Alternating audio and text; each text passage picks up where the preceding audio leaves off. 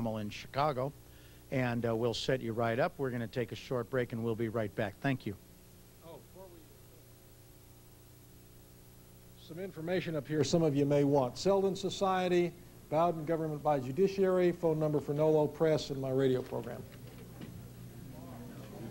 And for me personally, if all of you guys who picked up Erwin Rommel Volume 1 and 2... Was this the last set, or are we doing another one? Well, I don't know. What did you want to do? You want to have Peggy and all that? One more, or you want to take a break and do 7 tomorrow? Let's do 7 tomorrow. Do 7. Okay, here's the drill.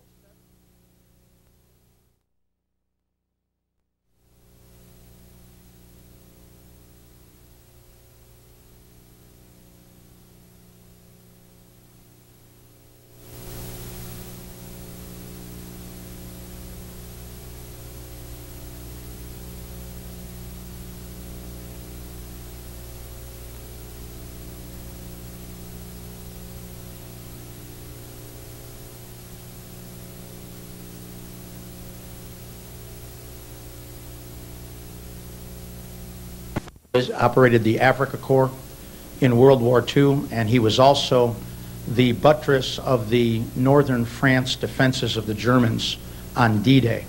And you will note that the Americans, knowing that, sent George Patton around his western flank 30 days after the D-Day invasion. Rommel accomplished a lot with limited supplies. In North Africa, he basically had no quartermaster corps. When you go up against particularly government in court, you will have to do the same. Rommel taught his army to exploit his enemy's weaknesses and to use the enemy's material and tactics against them. And in court, you should do the same. Erwin Rommel didn't throw the rule book out the window. He wrote it as he went along, and that's what we endeavor to teach you. And finally, Erwin Rommel exploited every opportunity he could, and most of the opportunities he exploited were the result of excellent advance planning. And if you plan your litigation along those parameters, if you plan it as a military operation, you also will probably enjoy the success that Erwin Rommel enjoyed. Once again, Michael H. Brown. All right, ladies and gentlemen, I want to see how much we have learned since yesterday. Everybody hold up your weapons. Ah, yes, that's what I like to see, raised bayonets, okay? Everybody hold up your ammunition clip. There we go. Excellent. Okay, that's much better than yesterday. You're halfway through basic training.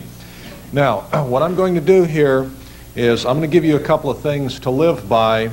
They're also military principles. We're going to get back into the amendments, and I've got some sources for you here. And what I'm going to do is I'm going to have my senior officers come up here in this order. When I'm through here on this segment, I'm going to have them come up in this order. I'm going to have Peggy Daddick first. I'm going to have Ed Godelli second. I'm going to have James Jackson third. And I want to point out a little something. In fact, I don't see James this morning. James, are you here? No, he's AWOL. He's late for formation. Well, hopefully he'll show up in time. Must have overslept.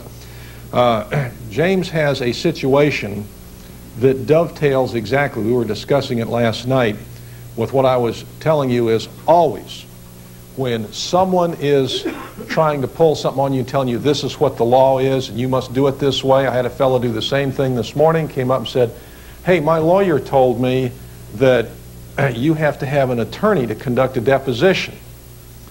And I said, well, ask him the magic question. The magic question is, what's your statutory authority? Show it to me in a law book. Well, James Jackson has a situation, and incidentally, I also did not find this out until last night. Is I guess the reason that James Jackson is what he is that he spent 6 years in the Marine Corps. And I didn't know that. Now, his particular situation, which he's going to get up and tell you a little bit about, is he got out on bail and the judge told him, you could make bail, therefore you have to hire a street attorney and you can't have a public defender. And all he's got to do is put in a motion for clarification, where's the statute that says I have to do this? And then the last, but absolutely not least, the last senior officer I'm going to have on deck here, giving you his version of things, is Harvey Wysong, national spokesman for FEJA. Now, before I get back in through the 4th through 10th Amendments, I want to give you 3 things to live by. The first is there's a 13th century English proverb that we're very, very fond of at Irwin Rommel. This is one of the reasons for the tie. This is for your battle colors. Once you feel confident you've had enough missions under your belt. He who is feared does ever well. Now, another thing. Now, remember what I told you? The one thing we will not tolerate in this organization is desertion in the face of the enemy. You start a court fight, you finish it, because there's other people coming up behind you that if you drop the ball when you're winning, and there are people who will do this, you make it 10 times harder for the next pro se litigant that goes into court. And the expression is this. How many people here have read Sun Tzu, The Art of War? Excellent, okay. Now remember the part from Sun Tzu where it says, a battlefield is a land of standing corpses. Those who are determined to live will die, and those who are determined to face death will live. It's the same way in court. If you go in there and saying, hey, it doesn't matter what you do to me, I'm not intimidated by you, and I will take you down if this goes on long enough, after a while you'll find they will respect you. In fact, in your course materials here, you'll find a case from almost 20 years ago that I did for a fellow in Terre Haute, Indiana, and I had achieved such a reputation in that particular courtroom at that particular time that when the federal judge who had tanked the guy I was working for, when he saw my name come in on a notice of appeal as next friend of a habeas corpus, he reversed himself the same day. He who is feared does ever well. Now, one of the other things you've got to be careful of, and Sun Tzu is probably the best book ever written on the philosophy necessary to survive either on a battlefield or in a courtroom. Never gobble proffered baits. In other words, when you see the other side looks like they're handing you something on a silver platter, be real careful. Because when you're dealing with the judges and lawyers we have in this country today, you are not dealing with people who actually behave themselves according to the canon of judicial ethics or the canon of professional responsibility. You are dealing with human rattlesnakes and moral pit vipers. Never, ever let your guard down. Now, there's one other book I want to acquaint you with before I get back into Amendments 4 through 10 that's it's mandatory for your arsenal, and that's Black's Law Dictionary. Because what you're going to find is that between Black's Law Dictionary and the Rules of Civil Procedure, those 2 books will cover 90% of what you're going to run into. And when I say cover 90%, I'm talking about the basics, because what you're doing here, this is simply basic training. And what I told you yesterday is that I would teach you how to use the weapons. And I think I'm doing that from the feedback that I'm getting from people coming up to me after the class and that sort of thing. However, one word of caution here. In 1961, I taught marksmanship at West Point. All right? Most of your 1965 graduates, or at least 1/4 of them, because there were 4 of us in the rifle pits there who taught them. I was on a temporary duty assignment from the 101st Airborne at the time. I can teach someone how to use an M14 rifle in 2 days. I can teach you how to use the legal system in 2 days, but that does not make you an expert. In other words, I can teach you the basics, I can teach you how to use the weapons, but in order to achieve proficiency, you're going to have to practice, practice, practice. And the beauty of the legal system is a lot of that practicing is simply reading. In other words, if you see something in a newspaper and you think, well, this is what they're saying, I wonder if that's actually what it is, because most newspaper writers, most journalists are not trained in law. They really don't know what they're doing. And so a lot of times what you'll get in a newspaper article is really not what's in the complaint itself. In fact, one of the reasons that it behooves you to write a very coherent statement of facts is because if you get a lazy newspaper reporter who wants to report on your case, he'll just copy it word for word. You know, he'll just say, well, it's alleged this and it's alleged that. So again, I would strongly suggest that when you're through here today and you have an idea of the basics of what you're going to run into, don't say, okay, I know everything there is to know, because saying that you're a marksman when you can hit somebody from 5 feet away with a 12-gauge shotgun, that doesn't cut it, okay? You may know how to use the weapon, but that doesn't mean you're proficient at it. Now, what I'm going to do here now is I'm going to get, one other thing I want to cover too that came up last night.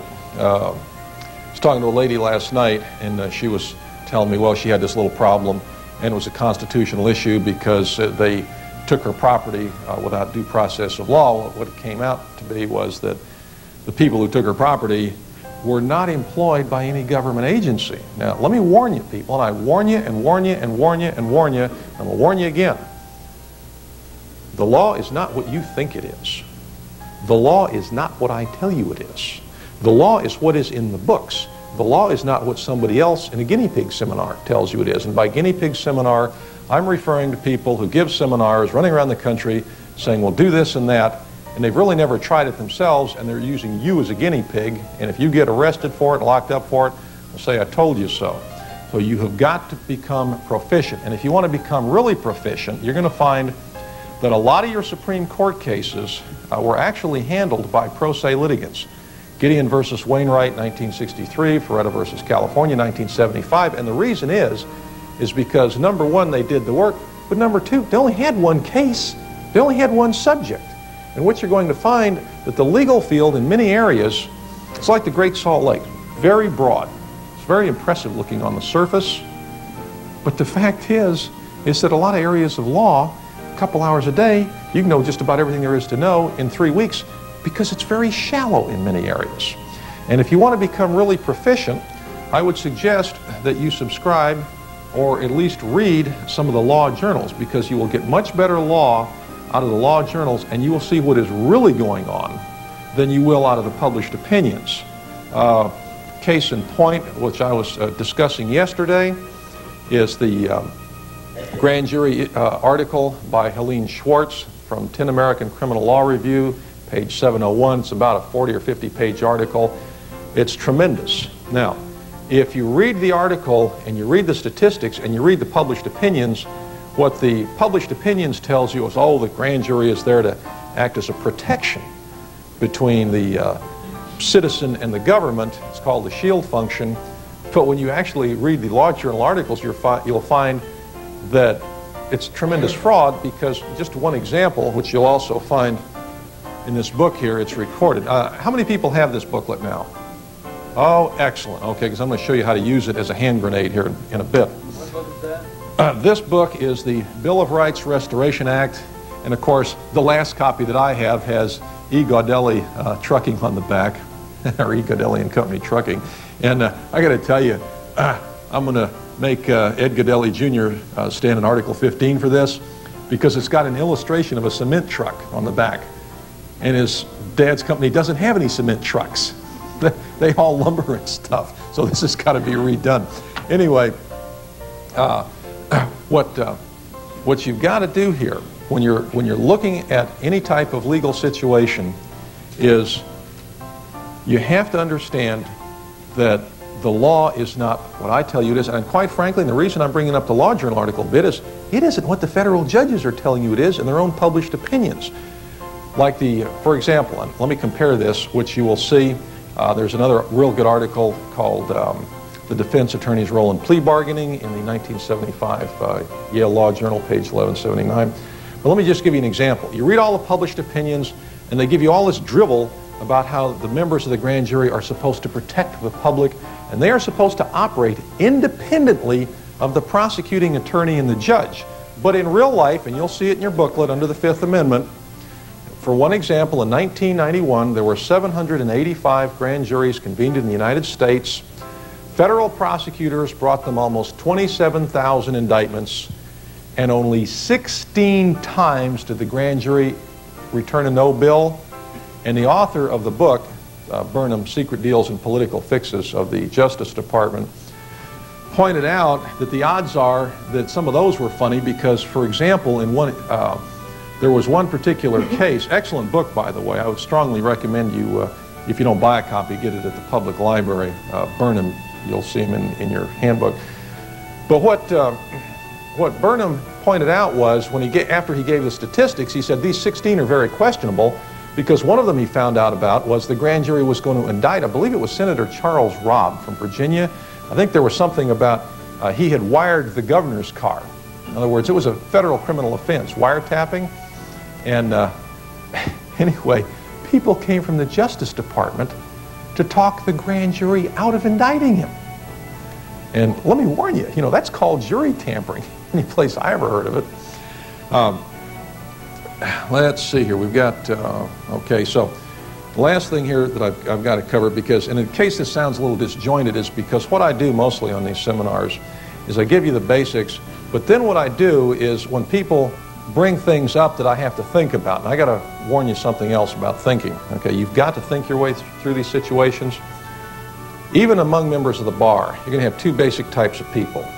And we're not talking about the sellout artists, we're talking about the ones who actually do the job, which is a very large percent of them. I think it's about 3% up, or somewhere in that neighborhood now. But if you have a good one, you have what are called racehorses and draft animals. Now, a racehorse is a guy who can get up in court, and he's fast on his feet, he's quick, he can, really move around a courtroom, he can convince a jury, he can spar with the judge and the other attorney and so forth and so on. Most of the time, a racehorse is no good at paperwork. Someone who does the paperwork, who plows up one furrow and down the other and then up the other furrow again, that's a draft animal. And if it's done properly, the draft animals always win. And that's what you're going to have to learn how to become.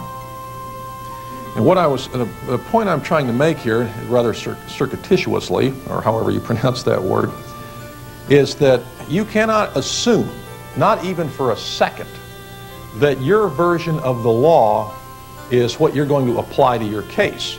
Because even someone with years and years of experience, and I've been doing this well over 20 years, what you find is your memory plays tricks on you. So when you get ready to lay something out, and you've made an assumption that, well, this is a constitutional issue because they took my property without due process, and it turns out that who took your property wasn't employed by any state or federal agency, and they took your property without due process. I got a flash for you.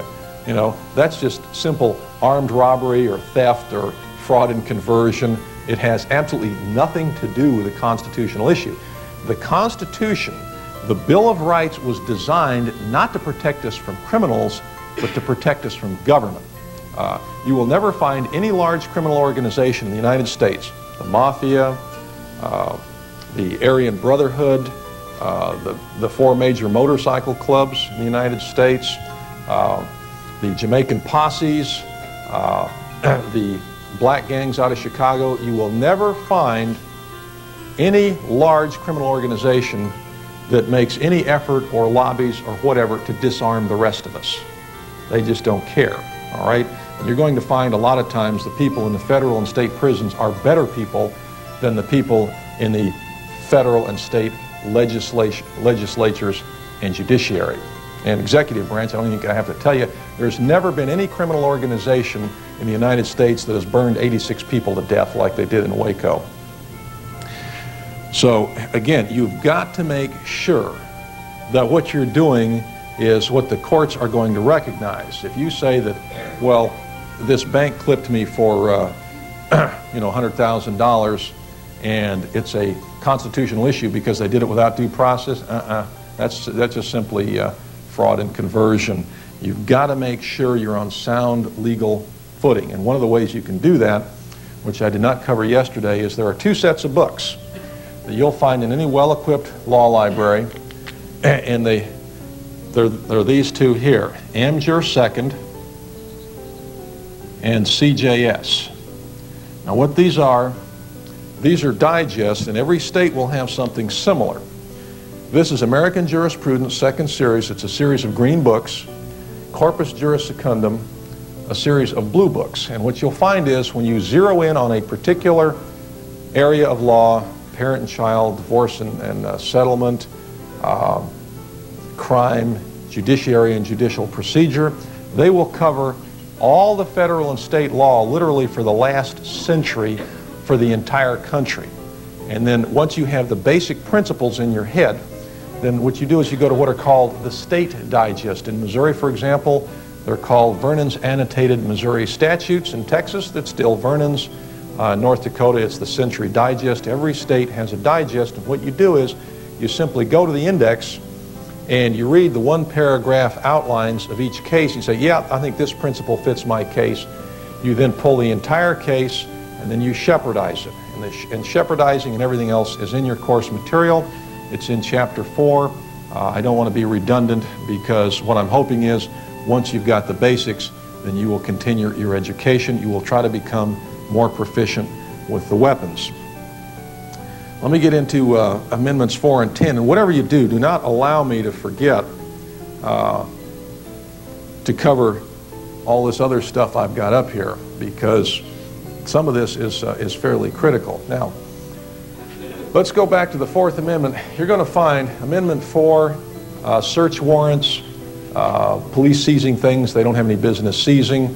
I know the cops get blamed for everything, but the fact is a judge is supposed to make a determination, not act as a rubber stamp. And so most police officers have no real training in law as far as what the rights of citizens are, because I don't think their superiors want them to know. But you'll find a tremendous amount of litigation under the Fourth Amendment. Primarily, you'll have law enforcement officers either doing the Rodney King routine on somebody or walking off with things that aren't on the warrant. In other words, if you have a warrant that lists 3 separate things and the police walk out with 4, they've just violated the Fourth Amendment, and that particular violation leaves them open to a federal civil rights action, with the exception if something's obviously illegal. That isn't going to fly even if you can get in front of a jury. Now, the Fifth Amendment, there are 2 areas here that are ripe for litigation. One is due process, and the other is the takings clause. That's the last clause in the Fifth Amendment. Now, bear in mind that due process, you also have the same clause along with equal protection in the 14th Amendment. You use the Fifth Amendment due process for federal cases. You use the 14th Amendment due process for state cases. And if you want to know what due process is, it starts off with notice and an opportunity to be heard. If some administrative agency decides to do something to you and take something away from you, and they didn't bother to send you a notice and allow you to show up and give your side of it, that's a due process violation. Again, you've got to read and read again. That's how you become proficient, or one of the ways. You don't necessarily have to make 500 court appearances like the Daddicks, who've done a lot of reading anyway. But what you'll find is, and I'm not going to cover the rest of due process for one very simple reason, is that Black's Law Dictionary has half a page of it. And if you want to learn what due process is, you not only read it in Black's Law Dictionary, but you go back and read it again. And then you go back and read it again. Because when you're dealing with law, just like you're dealing with firearms, it takes practice to become proficient. The second part of the Fifth Amendment that is ripe for litigation is called the Takings Clause. No person can be deprived of life, liberty, or property without due process of law. And what that means is that somebody can't just walk in your house who is employed by a government agency. Again, these amendments were designed to protect us from government, not to protect us from criminals. You want to protect us from criminals? That's what firearms are for. But the Takings Clause, when somebody walks out of your house with something, for example, let's say you have an FBI agent. He walks into your house and he sees something that he likes and he picks it up. Now, a lot of law enforcement officers are real fond of walking in a place and walking out with any large amounts of cash they can find. This is especially true at the federal level, because they figure, if they got the money, you can't hire a lawyer and you can't prove it. Well, what happens in a case like that is that would come under the Takings Clause. It wasn't on the warrant. They had no right to it. And so they've left themselves wide open at the federal level for a 1331, at the state level for a 1983. Now the Sixth Amendment, this is a cute one because, see, the Fifth and Sixth Amendment were primarily designed to protect people's rights in criminal proceedings. And there's an example of judicial construction here that those of you who have son of Erwin Rommel will become very familiar with, in which the Supreme Court changed the meaning of the word assistance of counsel from family or friends to someone who is a member of the bar. And then in 1963, in Gideon versus Wainwright, the Supreme Court held you could not adjudicate a criminal case unless the defendant had someone who was a member of the bar defending you. And this is a real cute little trick, because here's what happens. 999 times out of 1,000, when you get a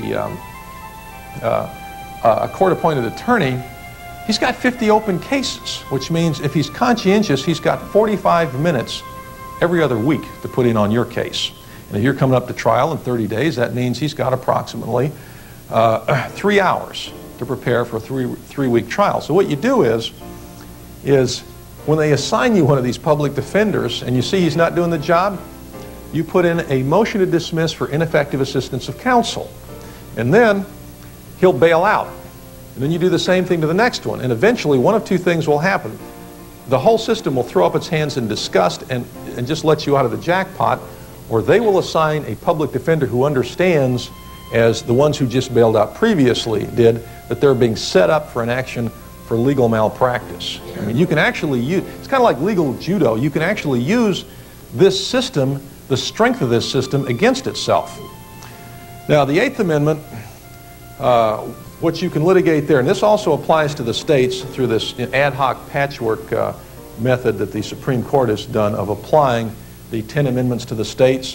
When the 14th Amendment was enacted, the intention of the people in Congress, when they put it on the state ballots, was to make all the 10 amendments mandatory on the states. And you'll find, if you go back through the history of the Supreme Court, every time Congress or the people amending the Constitution did something good, the Supreme Court did something bad to try to take it away from us. But anyway, this applies to the states. And the reason I've got due process under the Eighth Amendment, the reason that you don't, you will not find those words there, is this, is that when you're arrested and they put you in a cockroach-infested jail cell with a toilet that's overflowing, and they make you sleep on the floor, and there's mice and cockroaches running over your feet at night, and you've got one blanket and you're shivering, and you're thinking, oh, you know, this is excessive punishment. Well, not until you're convicted. And this is where they trap a lot of people. The excessive punishment clause of the Eighth Amendment only applies after you have been convicted. If they're treating you like a dog before you've been convicted, it's due process.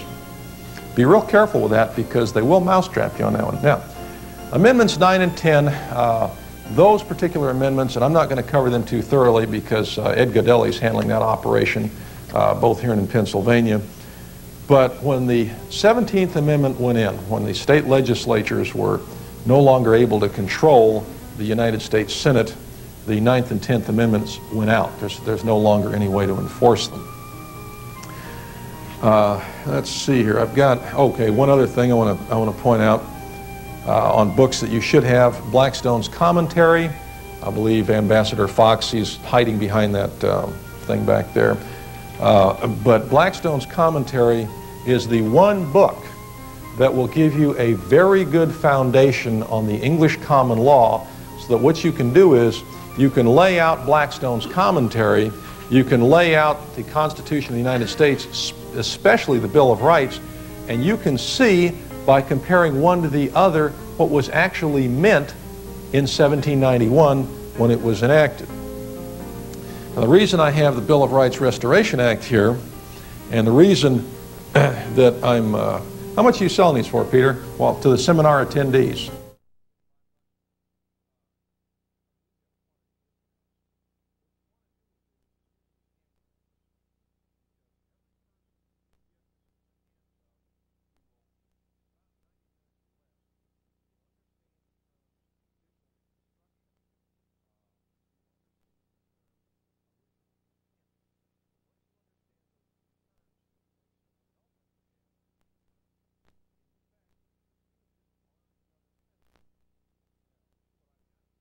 at the moment with these, in addition to trying to wake up their fellow citizens, is because there is a statute in here that would allow us to stop all this nonsense of the courts rewriting our Constitution, which I'm not going to go heavily into the statute because most of you have the booklet already.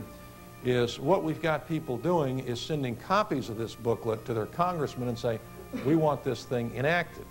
And when Congress gets hit with enough of these, and it's kind of funny, people think Congress...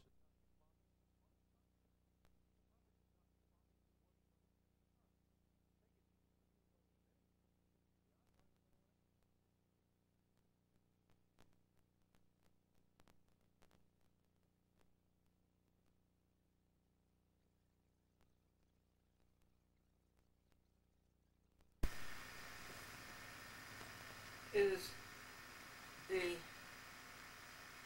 unabashed greed of doctors. I thought lawyers and judges were bad enough and cable operators, but now we got ambulance operators, doctors, and hospitals. You know that Franklin got a notice from Medicare that the hospital charges were $58,000. And Medicare paid $57,000 of it. And we protested that in that long letter that we read you. I think it was 20 pages. Okay, now here comes another notice from Medicare Franklin, and this one is for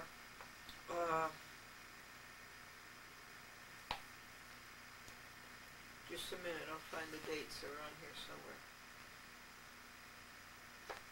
This is a summary, Franklin, of claims processed from September the 11th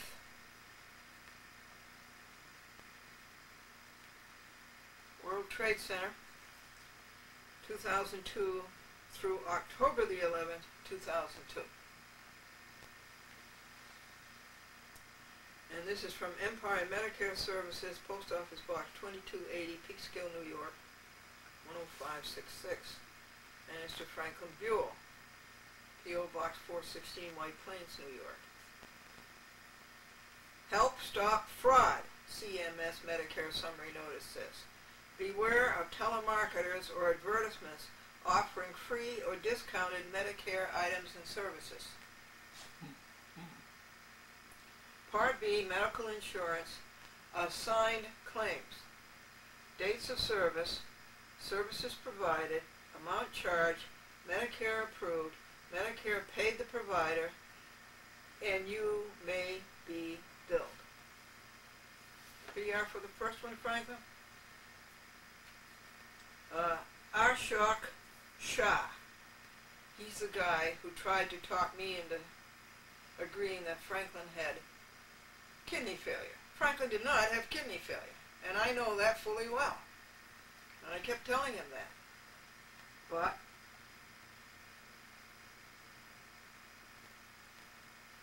he's in Poughkeepsie at 68 West Cedar Street, and he was referred by Dr. Ashga M. Anwar. I never saw the man. Did you, Franklin? And we have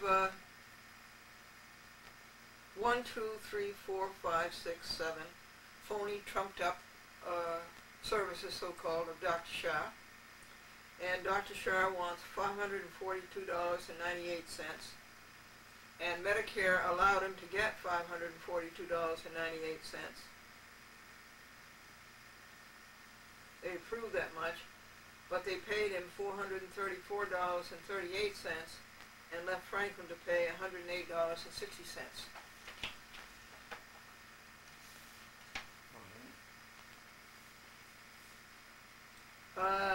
Next ripoff. Ashok Shah again on August the 21st.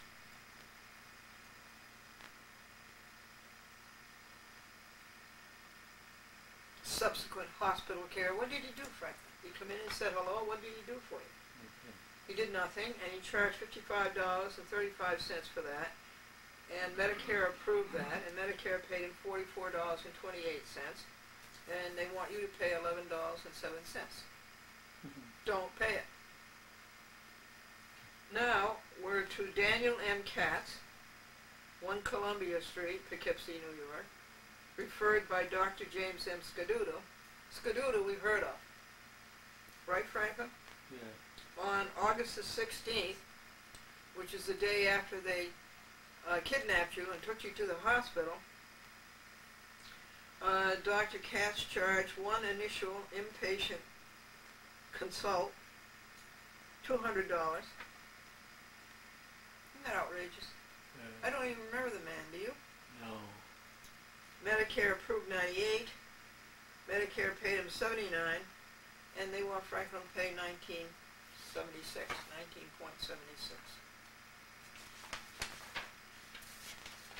You want to go on with this list of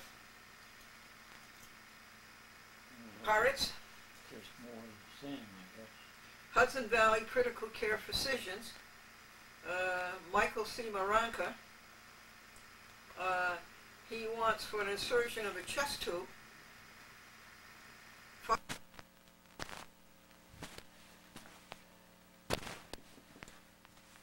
The camera said no. I asked Franklin if he wanted to hear any more of this. He said no. This is not a bill. Do not pay it. It says Franklin. And we were with Michael C. Maranka when we ran out of battery. And he charged $766 for putting a tube into Franklin's chest because the doctor, I think it was Philbin, when he put the instrument in for the pacemaker, he put it in too far and pierced the lung. And so therefore Franklin had to have this tube inserted and this machine hooked up to him for another 8 days so his lung wouldn't collapse. And then referred by Dr. Daniel Chaburi, and Franklin and I don't know who he is, but they ran up a bill for $570 for an insertion of a chest tube, which they made necessary. And Medicare approved $186, paid $149, and they want Franklin to pay $37. Hudson Valley Emergency, Poughkeepsie, Dr. Leroy Phillips, $256 he charged, and Medicare approved $96, paid him $76, and now the balance for Franklin to pay is $19. Dr. Brian C. Yen, we don't know any of these people, folks. We never saw them. We don't even know who they are. Do you know who they are, Penny? He wants $587 for 2 x-rays. Medicare approved $20 and gave him $16. Retraction, correction. He wants $87. Medicare approved $20, paid him $16, leaving $4 for Franklin to pay. Donald Lean,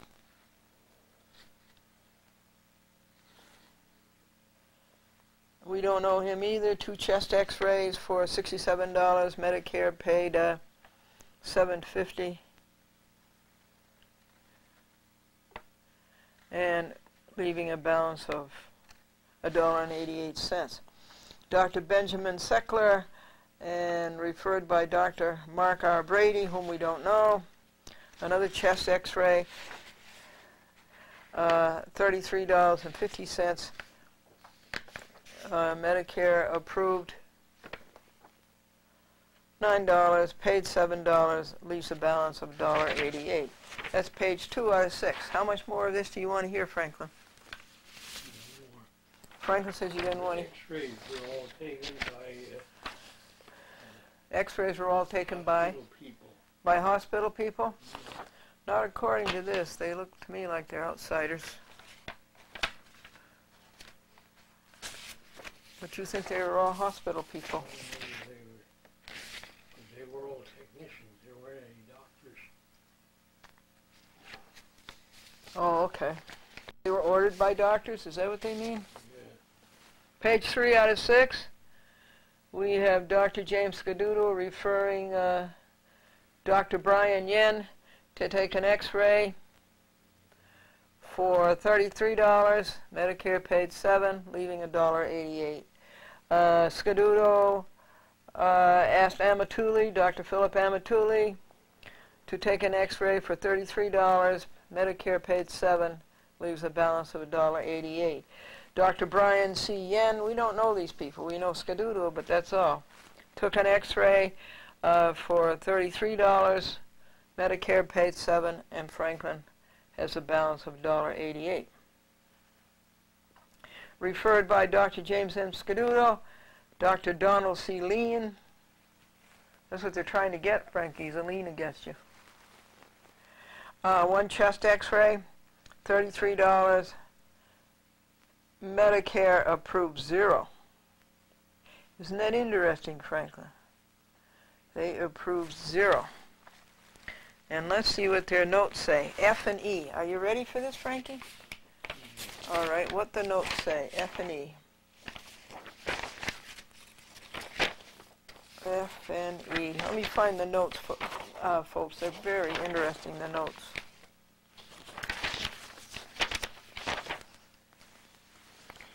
You read them once. Well, yes, but there wasn't any battery in the camera. Franklin says you read them once, there wasn't any battery in the camera. F and E. Okay, this is why you don't pay this, Franklin. The information provided does not support the need for similar services by more than one doctor during the same time period. So you see, it's an out-and-out ripoff. It's a sham. The service cannot be paid when provided in this location or facility. So they caught him. Okay, Frankie? They caught him.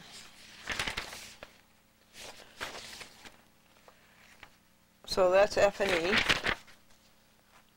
And there's two F and E's on this page. Hudson Valley Radiology, I guess they call their nickname is RAD. Spell it with a B. B. Referred by Dr. James Scaduto, Dr. Henry Fisher. One chest x-ray, $67. Medicare approved $38, paid $15. Leaves a balance of $375. And we're up to page 4 out of 6. So two more x-rays, folks, by Dr. Antonio. Let me read the doctors for you. Dr. Jack Hentel. We don't know any of these people. We know James Scaduto, that's about it. Dr. Brian Yen, all x-rays, every day, 2 or 3 times a day. They get their exercise by running up a bill. All of this was totally unnecessary. Franklin was kidnapped. He was kidnapped and taken to Vassar Hospital. And he was held captive for 10 days. Here's an initial hospital care by whom? Khurram Ashraf. Don't know him. Charged $200. Did you ever see Khurram Ashraf, Franklin? He doesn't know. $156 approved, $124 paid, leaving $31. Now, as I say, this is not a bill. Don't pay it. It's a notice. Taconic cardiothoracic again, for referred by James Scaduto. Dr. Peter Zachow. $500. Medicare says allowed 0 of it. Good for you, Medicare. Paid 0 of it, leaving a balance of 0 of it, and the reasons are G and E. Let's find G and E, folks. You know what E is? It appears that you did not know that we would not pay for the service, so you are not liable. Did you hear that, Frankie? He's not liable. And do not pay your provider for this service. And now that's E. What was the other one, folks? F? G. G. Thanks. This service cannot be paid when provided in this location. So where were we? 4? Page 4, Frankie? So they didn't get away with that one. You know, I thought these people were all being nice to Frankie. And that they concerned and that they loved him.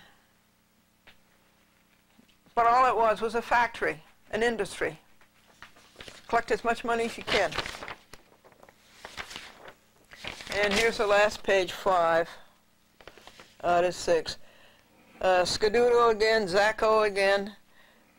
$250 for subsequent hospital care. What do? They come in and say, how are you today? That's fine. Goodbye. $250. That's what's making you cough, Frankie? Again, Chaburi. Do you remember anybody named Chaburi, Franklin? Dr. Chaburi, Scaduto? $250. What did they do for you for $250? James M. Scaduto and Dr. Daniel Chaburi, $325 for observation hospital the same date. Will they charge more if they go twice in the same day, Franklin? $325, $114 allowed by Medicare, $107 paid, and $26 left for Franklin to pay.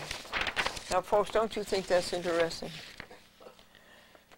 Effective with Medicare summary notices dated January 1st, 2003 or later, the time limit to request an appeal of a claim decision will be reduced from 6 months to 120 days. Who pays? You pay. Report Medicare.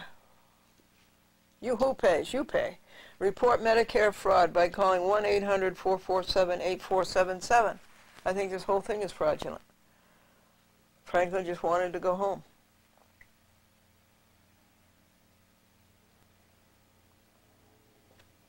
You have the right to make a request for an itemized statement which details each Medicare item.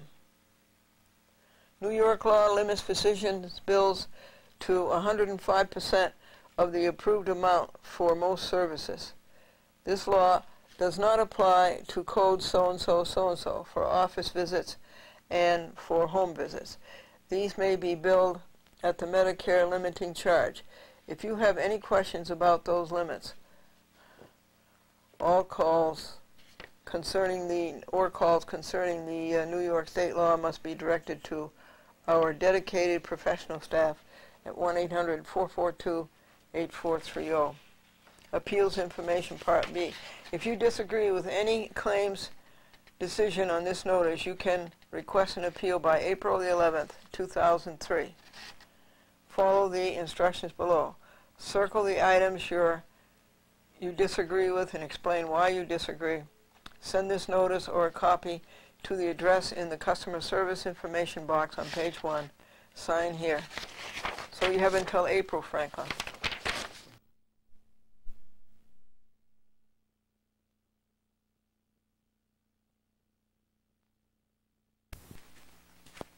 Learn about programs that can put money back in your pocket.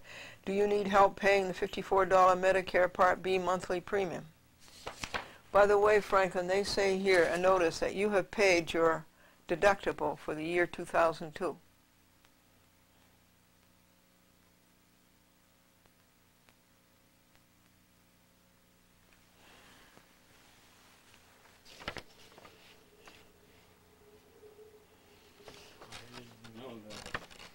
Are you an individual with a monthly income of less than $1,000? Or a couple with a monthly income of less than $1,300? If so, and you live in New York State, we have great news for you. Thanks to recent changes in New York State law, you may be able to save $54 a month.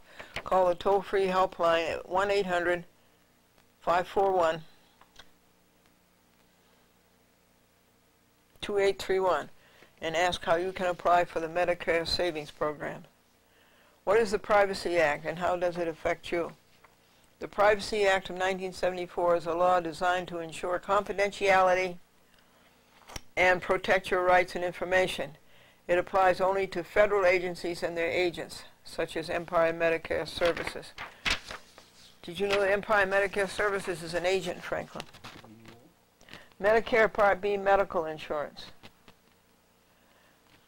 Medicare assignment. Your responsibility. You are responsible for an annual deductible. The first $100 of Medicare Part B approved charges each calendar year. What do? Take it out of your Social Security? How do they get the $100? When yours is paid and you didn't pay it. When other insurance pays first, your right to appeal. Help stop Medicare fraud. Fraud is a false representation by a person or business to get Medicare payments. Some examples of fraud include offers of goods or money in exchange for your Medicare number. Oh, be careful of that. Telephone or door-to-door offers of free medical services or items, and claims for Medicare services or items you did not receive. Oh. Insurance counseling and assistance. Insurance counseling and assistance programs are located in every state. Do you think that was interesting, folks?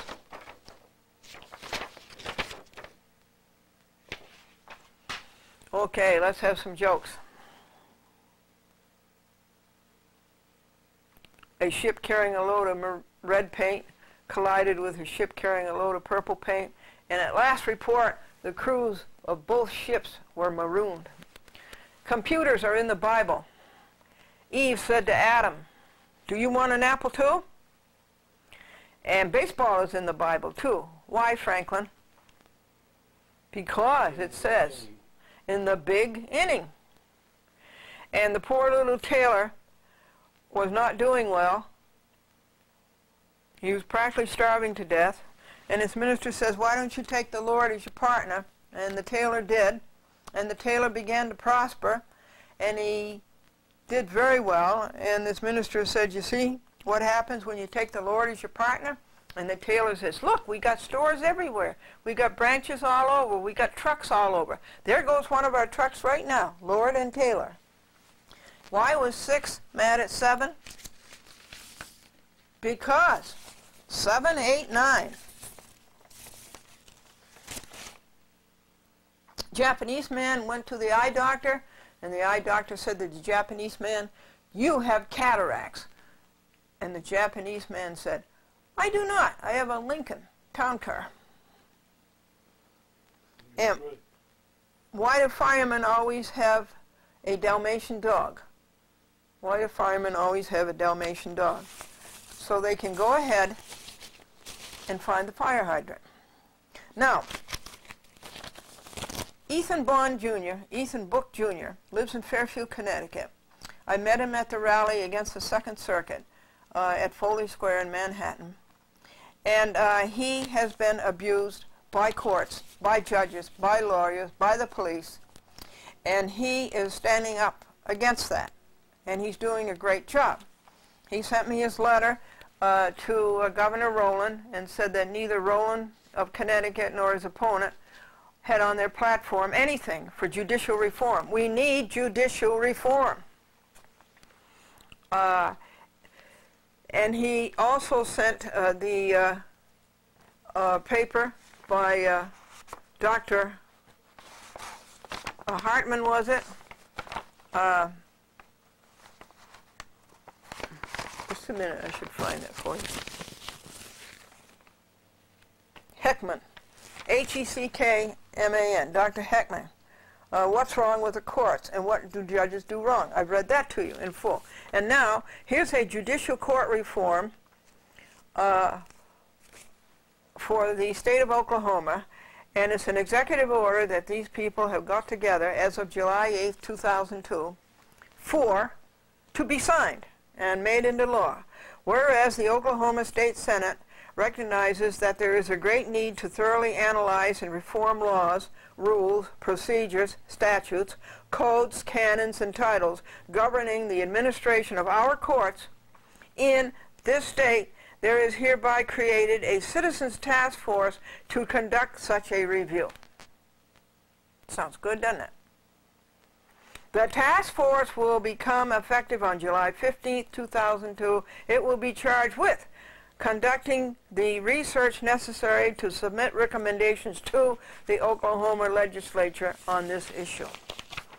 Let's do this in New York. Let's do this in Connecticut. Let's do this in New Mexico. Let's do this in Oregon. Let's do this in Buffalo, New York. Let's do this in Bergen County, New Jersey. Let's do this. Did I say Connecticut? Did I, Franklin?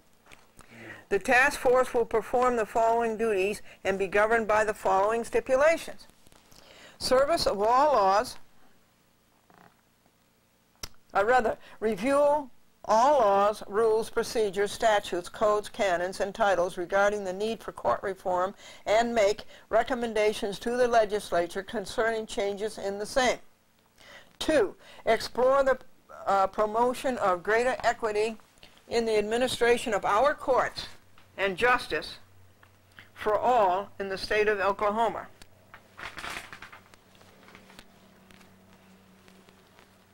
Review the judicial system's role in this issue and make recommendations addressing the need for reform of the administration of justice for all.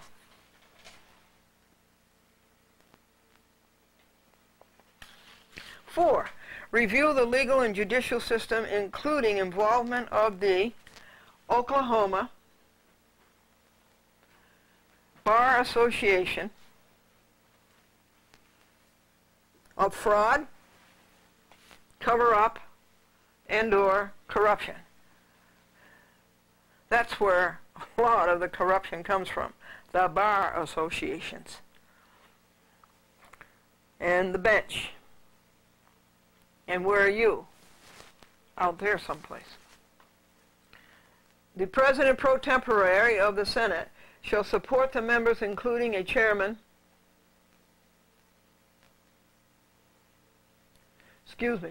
shall appoint the members, including the chairman and co-chairman of the task force, with the total task force to not be more than 10 members. The task force shall be eligible for mileage and per diem.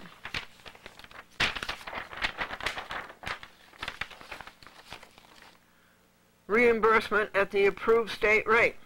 The task force shall make it a report to the President pro tempore and the full Senate and House of Representatives no later than, now this is an executive order that the people in Oklahoma want signed and enacted, and the full Senate and House of Representatives no later than January 15, 2003, it shall also present its findings to the Senate Judiciary Committee by no later than February 15, 2003, dated the 8th day of July, 2002, signed, Stratton Taylor, President pro tempore. Brought to you by, you want to get a pencil? HTT, as in Tom, P. Paul, / www.tulsa.org/dads. Broadcasting live, the new judicial reform talk show, Crusade, radio, Mondays, 6 p.m., Tulsa time, Central. And here's the site for that, HTT as in Tom, P. Paul, / www.crusader radio, but not 2 R's. CRUSADEDERADIO.com. To be removed, reply to email or unplug your computer. 722.2 America Online, New England. Limo, page 5. Isn't that great? Thank you, Ethan Book, Jr. You should get a public access show, Ethan, and you should do all these things. You have superb things to present to the public. But I know you're either too lazy to do it, or you're too poor to do it, or you're too busy to do it, or you're too shy to do it. But you should have a public access program and bring these gems to the public.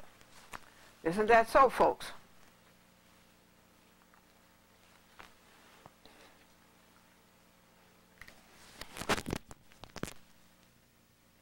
And Harry said to God, "How much is $1 million to you, God?" And God said, $10. And Harry says, "Well, God, how long is 1,000,000 years to you?" And God said, 1 second. And Harry says, "God, could you loan me $10? And God said, "Certainly, just a second."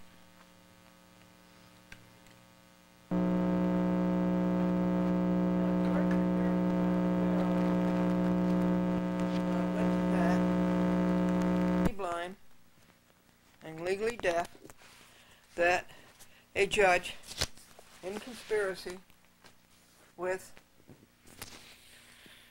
friends on the bench evicted this poor lady. And he has pictures of it. And she became a ward of the state.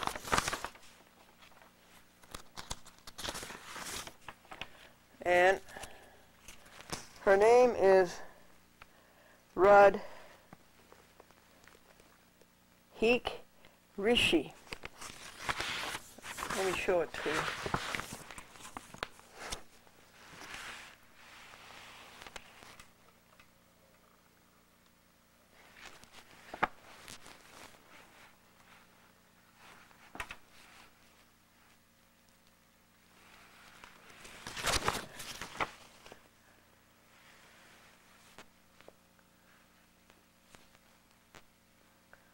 And it's against her husband, and it's a divorce case. And George McDermott sat at her so-called trial and watched her due process denied repeatedly, and made a report on it and sent it to the clerk to be filed. And let me show you some pictures of this poor woman sitting out on her lawn. They broke down her door. The police and the misguided law enforcement broke down her door and put the poor woman,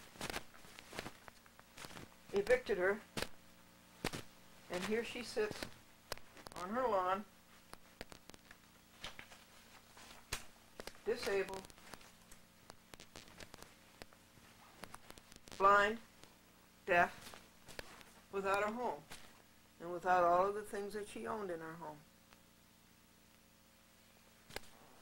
And this is the ring that I've told you about many times. Crooked lawyers, corrupt judges, and dirty landlords. Now this is George McDermott's truck, which tells people that we are losing what we have because of judicial tyranny. And I'll show you a better picture of that truck later. And here's a picture of her things being taken out of her house and just dropped.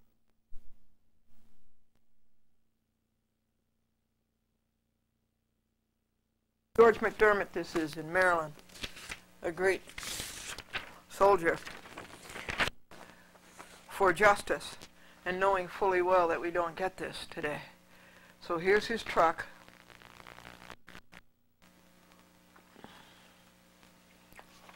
And it says, McDermott, join McDermott, working with you to improve your courts, our courts. Let us make Prince George County a model for justice. This is in Maryland. Judicial terrorists are destroying our nation. What are you doing about this? Go to www.fraudvictim.org.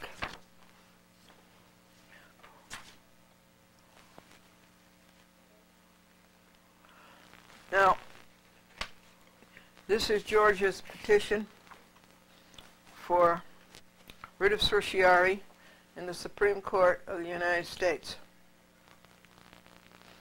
he paid $300 to file this.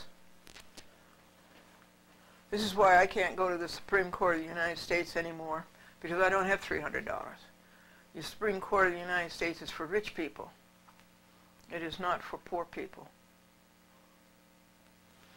And in addition to that, he paid $1,500 to have this printed.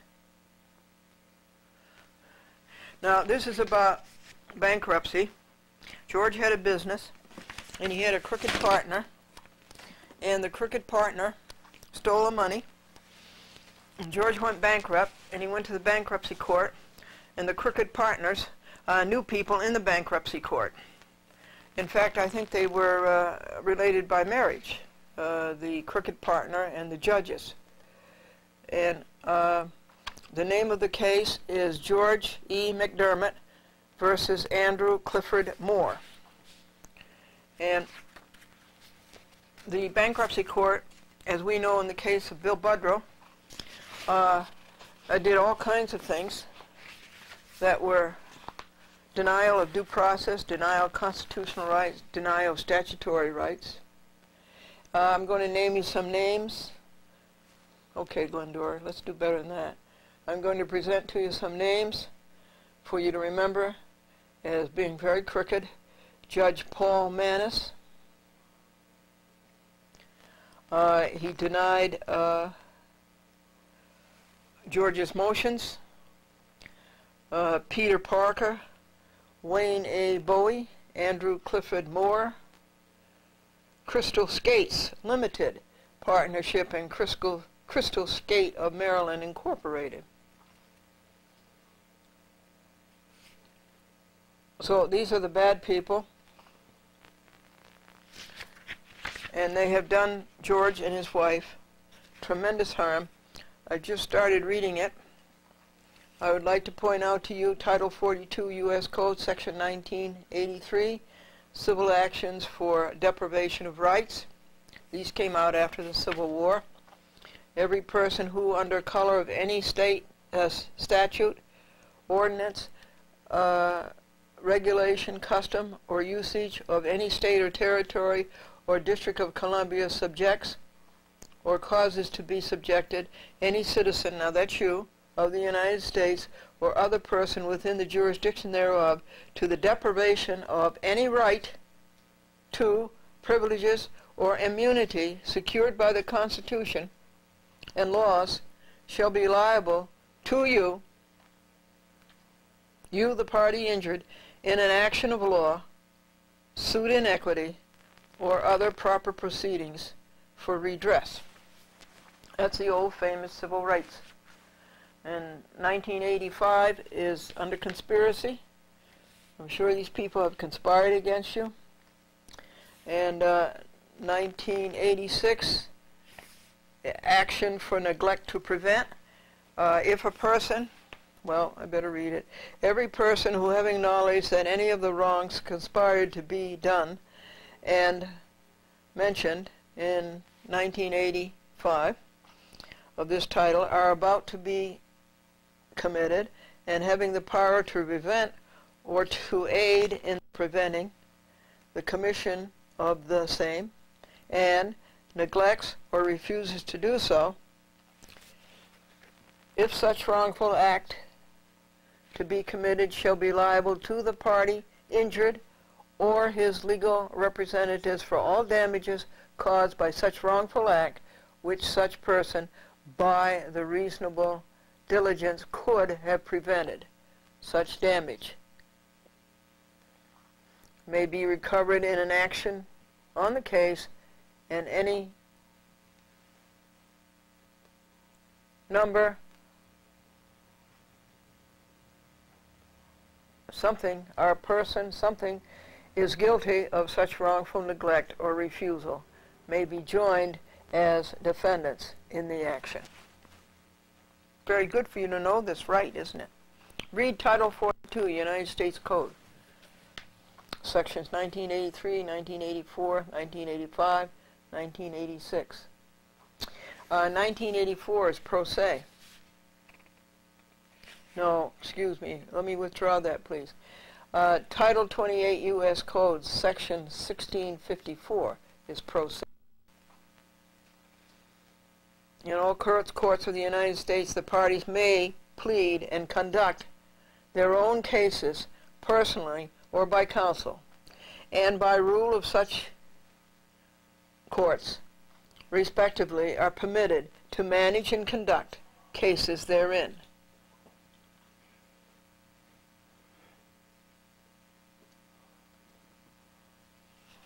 And then in common law, in suits and common law, where the value in the controversy exceeds $20, the right of trial by jury shall be preserved, and no fact tried by jury shall be otherwise re-examined in any court of the United States. It's a good book, isn't it? Now, this is written by George McDermott in Maryland, who was double-crossed by his partners, was cheated, who went to court for justice and was double-crossed by the court. This is Glendora, Chat with Glendora. Keep the courage flaming.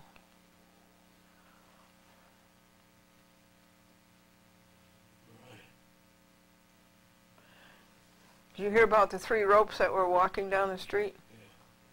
And they went into the restaurant and they sat down to order, and the head waiter says, "Wait a minute, you're ropes. We don't serve ropes in here. You'll have to leave." And out on the street, one rope became very, very angry, and he tied himself into a knot, and he tousled both of his ends. He went back into the restaurant. He sat down. He started to order. And the head